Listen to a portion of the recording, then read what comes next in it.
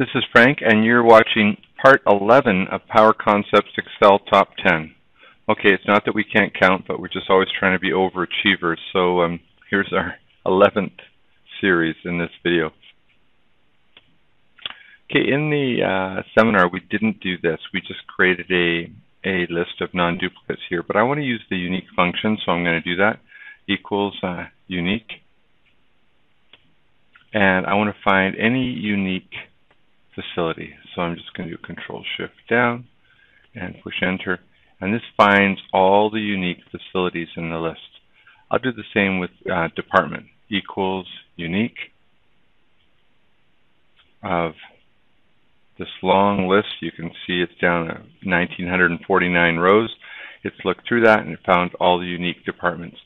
Now, my goal here is I want to be able to have a pick list where I can pick a facility and pick a department, and it will count how many items are in that list. And we could run filters to do that, but that means I have to look at the whole table and filter and do that. Maybe I have this filter actually on another part of the book, and I just need to be able to call for these numbers. And maybe I want to do a sum of whatever facility and department that I have. And so we're going to make that happen here really easily. A couple of things I can do to make my life simpler here. First, I'm going to make the pick list. So I'm going to use my data validation. Can't be anything. It has to be a list. I haven't actually named this list because I use the unique function. So I'm just going to click here, and I have to remember that I have to push the hashtag on the end of that and hit OK. And now this list automatically picks up the spill list that I had there. In the department, I'm going to do the same thing. I'm going to use data validation. I'm going to say it has to be a list.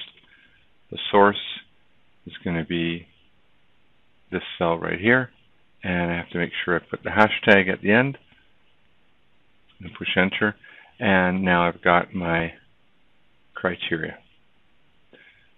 Now I'm going to do CountIFS. Well, we did the ifs in another video, but this is going to be very, very similar. So I just hit equals, and I'm going to hit count ifs, and I'm going to count, well, my criteria. Now, if I had named my criteria, it would make my life easier, but I'm just going to click down here and count if, and I'll hit my criteria here. I'm going to type a comma, and the criteria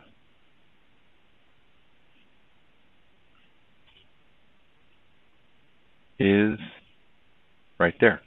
I'm going to hit comma. Let's try that again. Notice how I came to the back. When you select the long range, it's awkward because you're down at the bottom and you're trying to select. Let me show you how I did that.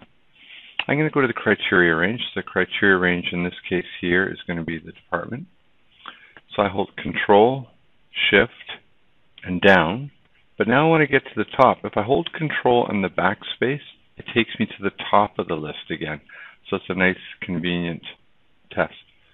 That's the criteria range. And then what is the criteria? Well, here's the criteria right here. Just going to push Enter, and it's going to tell me that shoe swap, day surgery comes up 14 times. If I take Kootenay Lake, it comes up 17. If I go to Penticton General, it comes up 46. Now, a sum is going to be very similar to that, but we have to add one more column. That is, what is the information we're going to add up? So we're going to give that a try. Equals SumIFS sum range. Okay, so what is the number we're going to add up? Well, we're going to add up the actuals. Control Shift down, and I'm going to hit Control backspace to get back to the top. So we're going to be adding it up. The criteria range is facility. Notice I have the named range there, so that makes life easier. Comma. The criteria is right here. Comma. This criteria range 2 is department. So I can just go to department. Comma. And the department is right here. And a close bracket. Named ranges just make it so much faster and easier to select. I can push Enter now, and it tells me what the total is of whatever area, whatever criteria I select. So it tells me the number, and it tells me the value of whatever has been applied to that range. Let's give that a try in the assignment.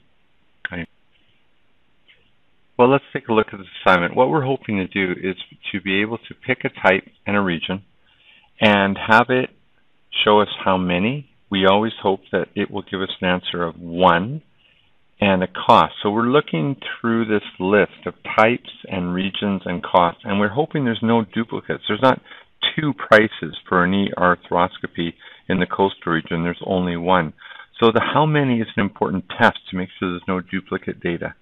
The cost, of course, is just going to do a sum of all the entries that we find that meet the criteria, but hopefully we only find 1. So it's a really interesting way of just filtering a data that's laid out with multiple criteria down here. I'm going to start by making lists here. So I'm going to hit Control T for a minute, and my table has headers. Notice it doesn't decide that itself because this is all text, so I hit OK. And I'm going to use my name button to just name this. Unique type would be a great name.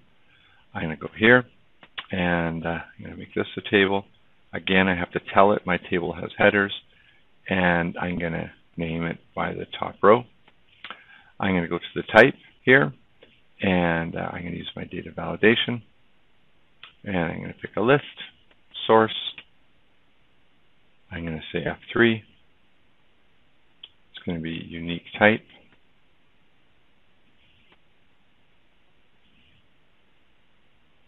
And for this one here, for the region, I'll do the same, data validation. Has to be a list. I'm going to F3. And I'm going to find the unique region somewhere near the bottom. And hit OK. Great. So now I can pick the region and I can pick the surgery type. Now I want to know how many. So for that, I'm going to do a CountIF, and I'm going to count how many out of these 2 columns match that criteria. So equals CountIFS. 2 conditions are going to be in here. The criteria range here. Control Shift down, selects the whole list. Control backspace takes me to the top. Comma, what's the criteria? Does it meet that? And second criteria, I'm going to go to the region. Control Shift down, Control backspace takes me back up, and comma, and does it have that part there? Push Enter, and how many? There should only be 1 out of whatever I try. The cost is going to be exactly the same information, but we're going to add up the cost column. So here we go. Equals SumIFS tab sum range. That's the first thing. So we're going to take a look. We're going to add up. Control backspace. We're going to add up everything in that column when it matches this criteria, where the type, Control backspace takes me to the top, equals that, and where the region, Control Shift, Control backspace, equals that. Push Enter.